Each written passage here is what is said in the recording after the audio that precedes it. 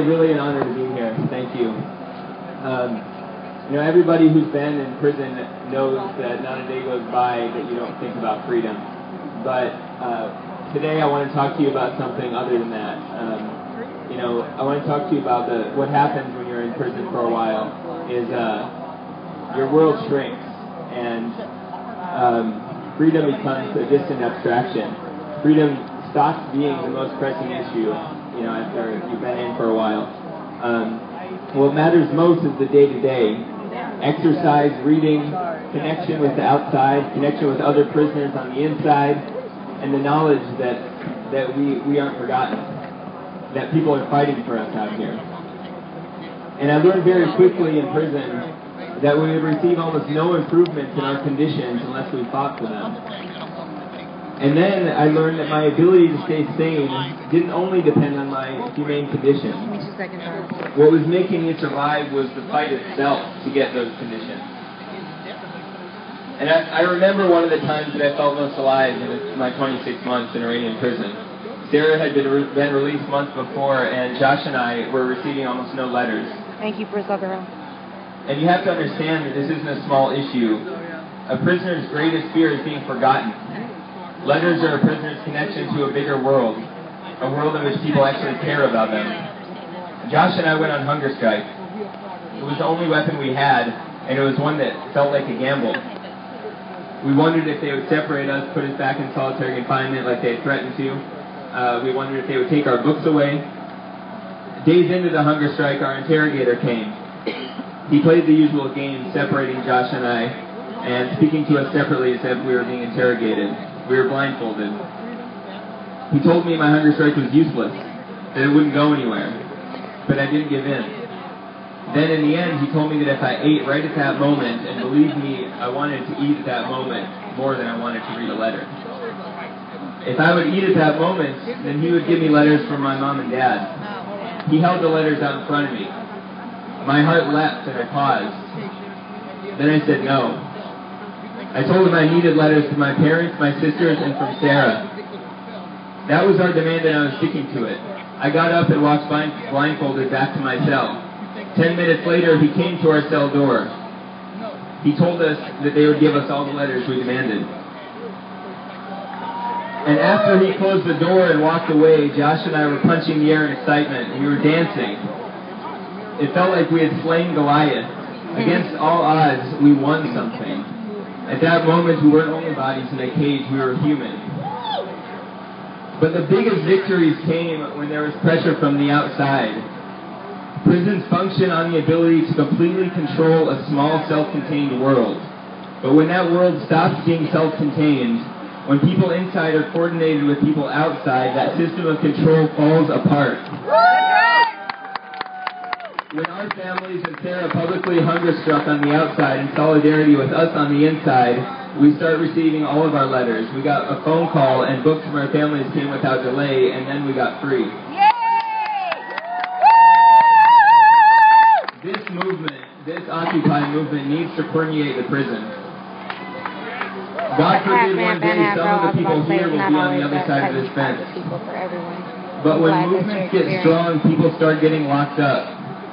We should know this. This happens in every country. Prisons are the places where movements are killed.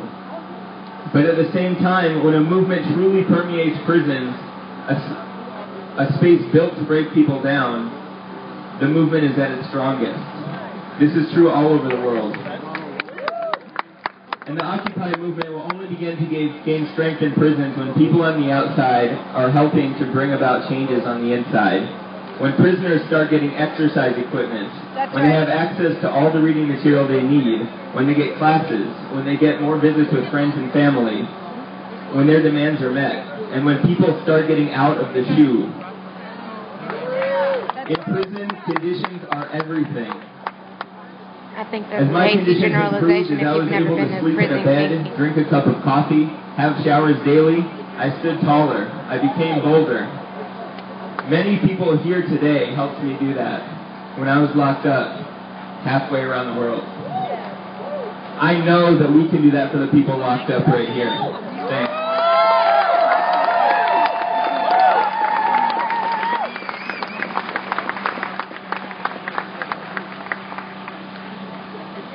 We stand outside what's called the California Department of Correction. What are they correcting? We all know that's BS. We all know that this is a place of dehumanization. How do they expect people to be correct in this place?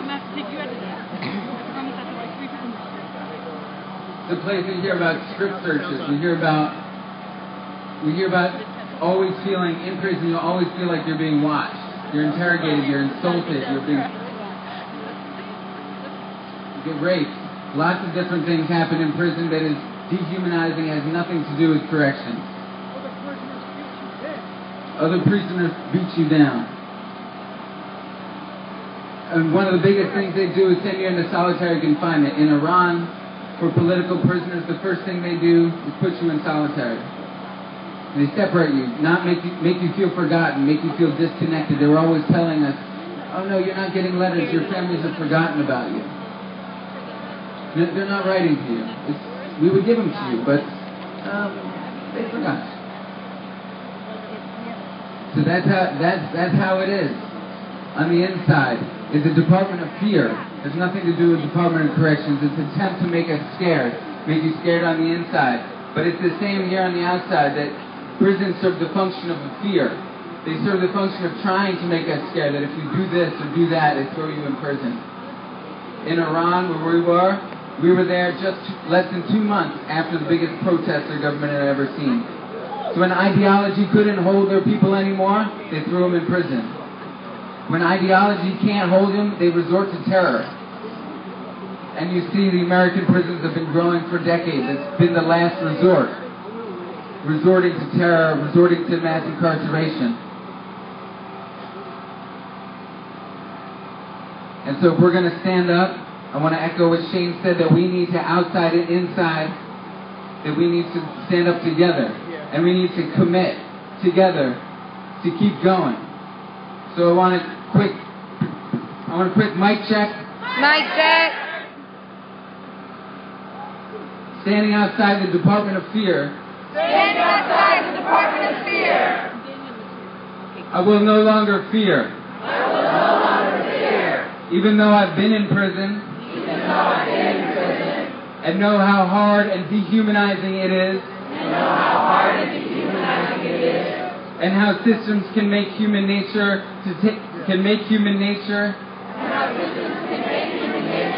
so ugly at times.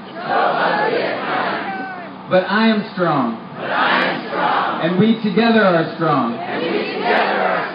And we don't want to go to prison. But I will stand up for justice for prisoners on the inside and outside. I will stand up for justice for prisoners inside and outside. Forever.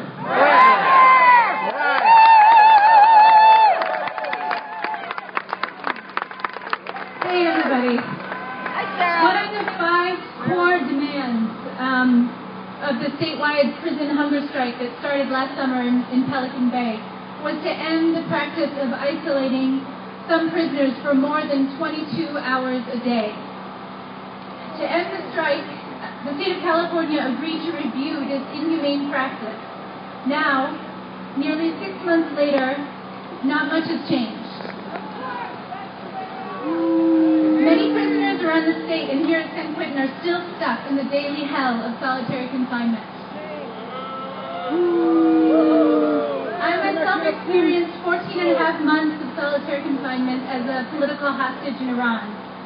And after just 2 months, my mind began to slip. I would spend large portions of my day crouched down by a small slot in my door, listening for any sounds from the outside that might distract me from the sheer terror of my isolation. I suffered from insomnia, nightmares, extreme emotional detachment, and violent panic attacks. More than once during my imprisonment, I completely lost control, began screaming and beating at the walls until my knuckles bled. Human beings are social creatures. We depend on each other for strength, and we depend on each other for our sanity. In the U.S., we have the highest per capita prison population in the world, and more people in solitary than any country on the planet. Our prisons